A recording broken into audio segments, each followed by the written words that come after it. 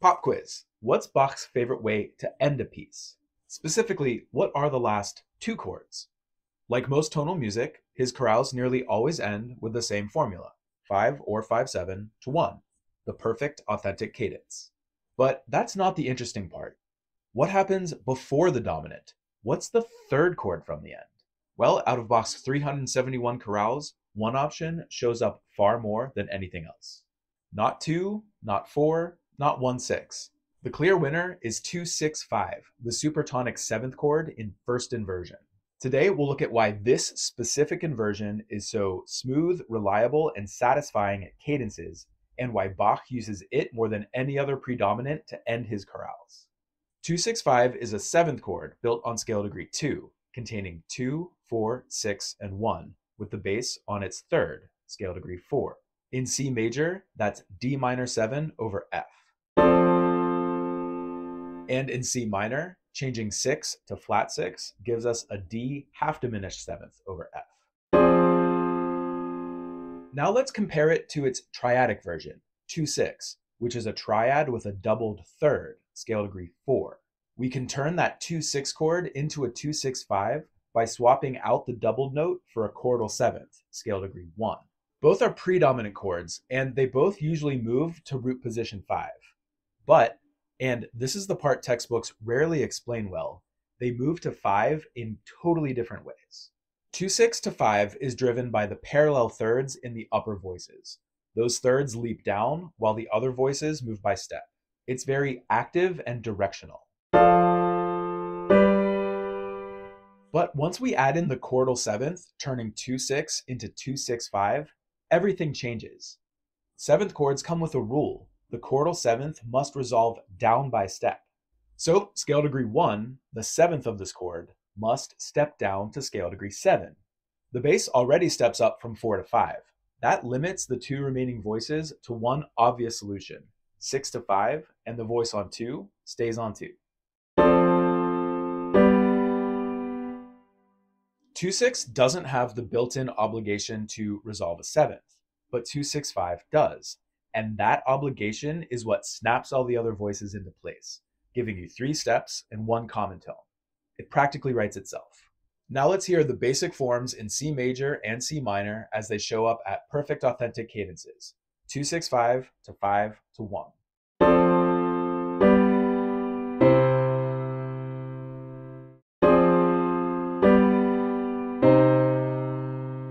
Let's hear how Bach does it in chorale number 296. We approach 2/6/5 from a 1/6 chord, where the tenor holds scale degree 1 as the other voices step up, instantly turning that held note into the chordal seventh.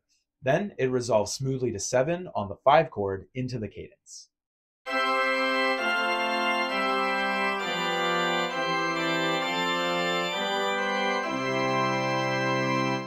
Let's hear just the last 4 chords slowly. Listen to especially how that held C becomes dissonant and then resolves.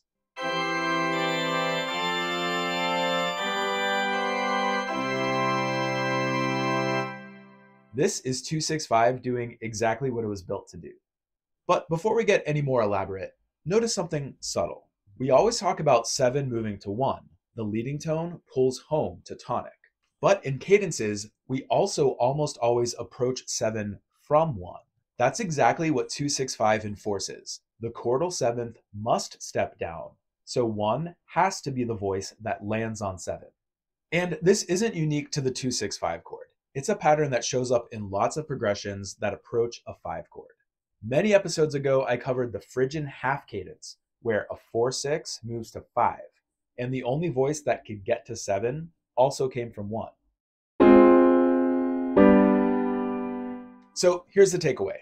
Anytime you're approaching 5 and the chord before it contains scale degree 1, that's almost always the voice that should move to 7. It usually works, and sometimes it's your only option. Okay, now that we've seen how the basic form works, let's get fancier. Let's add some tension by turning 5 into a 5/7 chord by moving the upper voice on scale degree 5 down to 4. Everything else stays the same.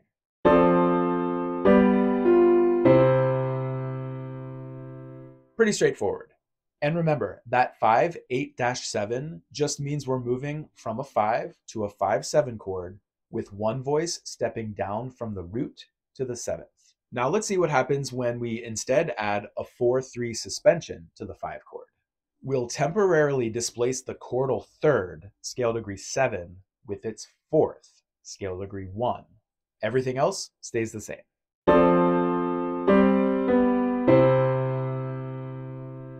Now we have a double whammy. The chordal 7th, scale degree 1, becomes the suspended 4th above the bass when the other voices move. Resolving 1 down to 7 fulfills two obligations at once, the chordal 7th of 2/6-5 and the suspended 4th of the 5 chord. And we did all that just by holding scale degree 1 out just a bit longer. Bach's chorale number 228 layers both the 5 with the 4/3 suspension and the 8-7 move to create a cascade of rolling resolutions. We enter the 2/6-5 from a passing 1/6-4 chord, where the alto holds scale degree 1 while the other voices move, becoming the chordal 7th. It continues holding, becoming a suspended 4th before it steps down to 7, fulfilling both expectations. Then, a 16th note later, the tenor executes the 8/7 motion, turning 5 into 5/7 before all of the voices finally arrive on the final 1 chord with a Picardy third.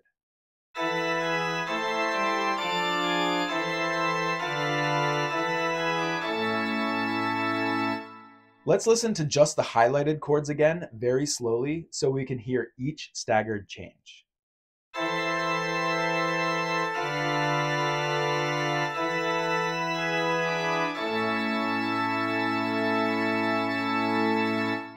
This is 2/6-5 to 5 at its most elegant, all of the tensions resolving in waves. Finally, let's insert a cadential 1/6-4 in between the 2/6-5 and the 5 chord. This looks just like the version with the 4/3 suspension with one change to the soprano melody. We'll slip in a scale degree 3 in between the two 2s. Everything else stays the same.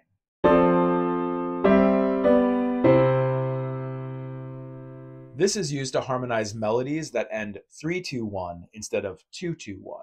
In chorale 289, Bach enters 2/6-5 from a root position 1 chord, again holding scale degree 1 as everything else moves.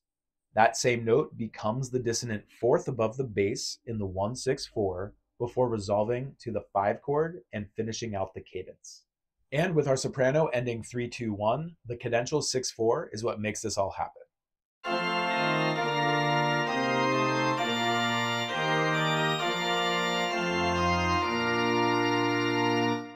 Again, same underlying voice leading, just a different surface decoration.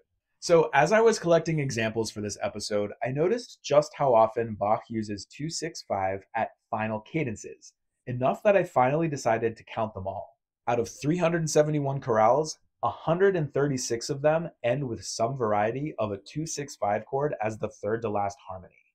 That's more than 1 out of every 3 chorales. Why did he use it so much more than the other predominant options? Well, most of Bach's chorales start with a pre-existing church melody with a typical ending of 2-1. And sure, you could just put a 5 under the 2 and a 1 under the 1 and call it a day. But there's a more elegant option. Put 2 chords under a sustained 2. First a predominant that contains 2, then 5. Any version of the 2 chord can technically work there, but 2/6-5 is special because it gives you that added 7th chord dissonance, and it sets up beautiful contrary motion of the bass against the upper voices, all under a melody that stays on 2. A root position 2/7 would require more leaps, and a 2/4-3 ruins the contrary motion of the bass against the upper voices. Nothing's wrong with those options, they're just not as common at final cadences. But here's the cool thing. Each inversion of 2/7 has its own personality, and composers use them for different reasons. We'll look at them one at a time. So if you want to hear how the other inversions solve other musical problems, make sure you're subscribed, and I'll see you next time on Dr. Fromm's Music Lab.